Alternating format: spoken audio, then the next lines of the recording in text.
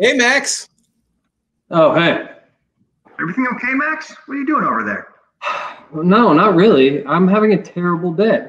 Nothing seems to be going my way, so I'm going to go someplace far, far away. Like Australia. Wait, Australia? Yikes. I think we better tell him about the book of the week.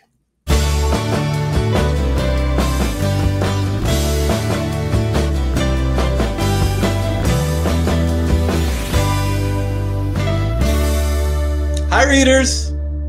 Today's book of the week is Alexander and the Terrible, Horrible, No Good, Very Bad Day. What was that? Oh, Hey, Max! this day stinks. I just ran smack into a wall. Okay, Max, talk to us. What's going on? Ever since I woke up, I've been having just an awful day. I woke up late, and before I even got out of bed, a mosquito bit me. Then I went to wash my face, and I got soap in my eyes. I could tell that today was going to be a horrible, awful, no good day. I sat down to have a cup of tea, and I accidentally put salt in my tea instead of sugar. I needed to run out and do some errands, but I couldn't find my keys. Then I was playing a game on my phone, and I walked into the wall. Why is this only happening to me? Australia, here I come. No, hold on, Max. Before you go, read the book of the week. Fine.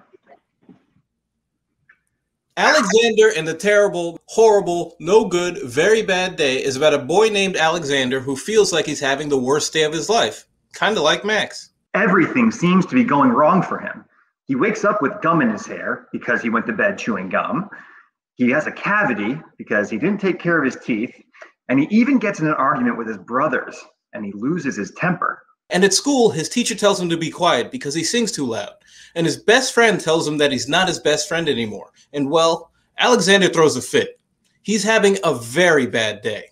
His mom tells him that sometimes days are just like that. And as readers, we can see that a lot of Alexander's problems are preventable. Hey, let's go check in on Max and see how he's doing. Good idea. Hey, bud. So what'd you think?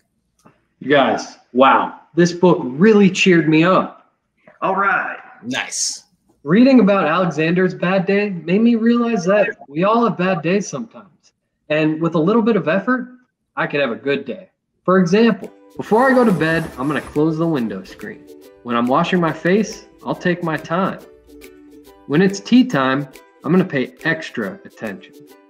From now on, I'll keep my keys in the same spot so they're easier to find. And no more texting while walking. Most days are good, some days are bad.